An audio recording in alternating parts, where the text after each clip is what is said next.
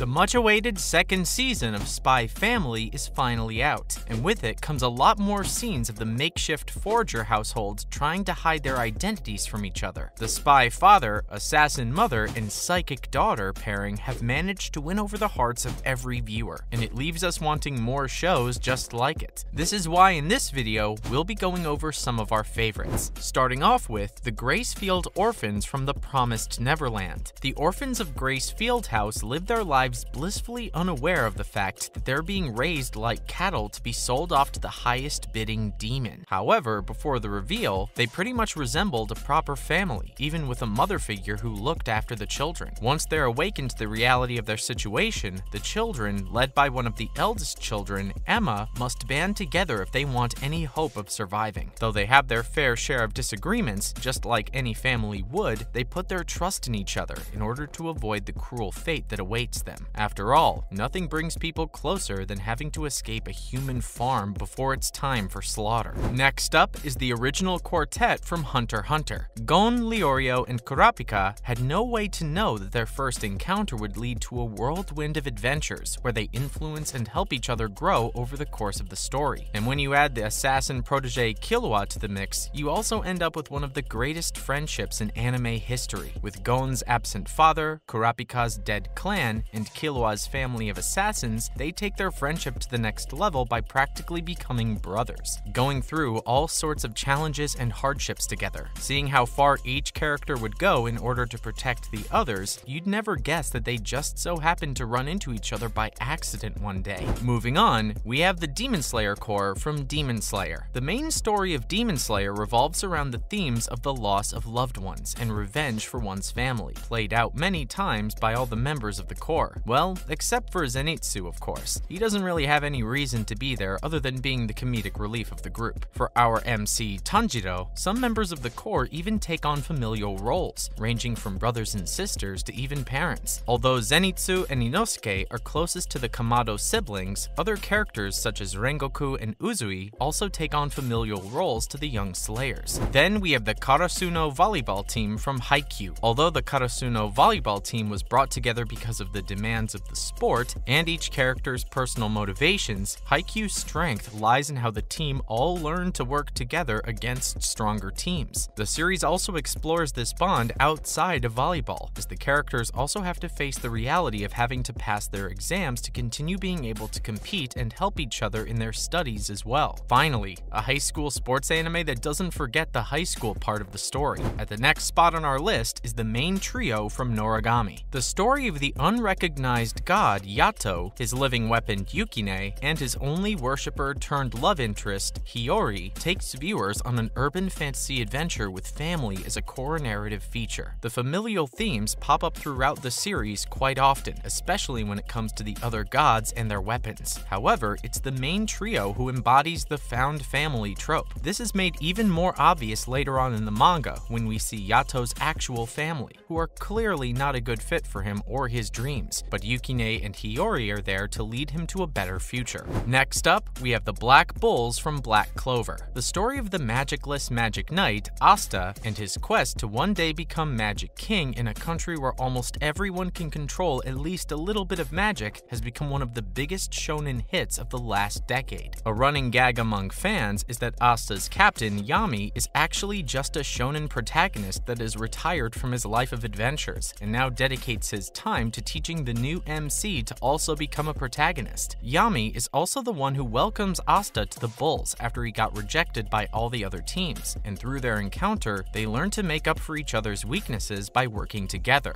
Asta's addition to the team takes them from simple co-workers to becoming a genuine family, leading to some of the best team-ups in modern shonen. The Straw Hat crew from One Piece also sails their way into the next spot on our list. They stuck together through both the highest highs and lowest lows. Luffy's crew of pirate misfits is among the best and most popular examples of the found family trope in shonen. While each of the crew members has their own struggles and personal issues, it's through their family of choice that the Straw Hats find a true welcoming home. Under Luffy's leadership, they've managed to overcome impossible odds time and time again, relying on each other when the going gets tough, and having fun when things are calm. The Enies Lobby arc is a great example of this, where the crew revealed just how far they would go in order to save one of their own, rebelling against the world government to rescue Robin from CP9. Moving on, there's Class 3E from Assassination Classroom. The class of misfits and their alien teacher, Koro-sensei, perfectly fit the bill. Being the outcasts and disappointments of their school and families, the students have little to live for before Koro-sensei literally drops into their lives and gives them purpose. That's when things start to change. All of the students, even the most violent ones, such as Karma, display change and development over the course of the story, realizing that they aren't as useless as everyone tells them they are. Next, we have the bizarre adventures of the Joestar bloodline in JoJo's Bizarre Adventure. A series that is just as bizarre as its name would suggest, has some of the most realistic portrayals of friendship between humans, ghosts, animals, and even an alien and a sentient rock. Hey, the show isn't called JoJo's Ordinary Adventures, is it? The series revolves around the different generations of the Joestar bloodline, as they battle against everything from time-controlling vampires to time-controlling serial killers, time-controlling mafia bosses, US presidents, and even an Aztec god of fitness one time, in order to keep the world a safe place. Guess you can say they have quite a diverse cast of villains. However, the Joestars never fight alone, as each different JoJo has their respective fellow Jo Bros to help them along the way. The show might be a living meme, but it's still one of the most successful and longest running series to this day. Have a look, you won't be disappointed. The penultimate entry on our list is a show that splits the difference between comedy and moving moments. Miss Kobayashi's Dragon Maid. Kobayashi is your everyday office worker before she quickly finds herself living together with two dragons who pretty much slide their way into her domestic life as her partner and daughter. Despite the outlandish premise of the show, many of the sentimental moments in Dragon Maid lie in the interactions between these three abandoned characters in their attempt to build a true home. But of course, the show also has the full Kyoto Animation package of whip-fast comedy and crisp animation, with the animation team giving equal care to both the story's tender and ridiculous escapades. And finally, we have a recent entry into this subgenre, Cyberpunk Edge Runners. Trigger's collaborative project with CD Projekt Red tells the story of David Martinez, an ordinary boy just trying to live his day-to-day life the way he wants to. Unfortunately, Night City isn't the place for ordinary people, as it's teeming with cyber-augmented superhumans and corrupt monopolistic corporations who own practically everything as far as the eye can see. After getting kicked out of school and losing his mother to a gang attack, David finally decides it's time to chrome up and stick a stolen military-grade implant into his body. This eventually leads him to run into Maine and his crew of cyberpunks, who live life by their own will, taking names and kicking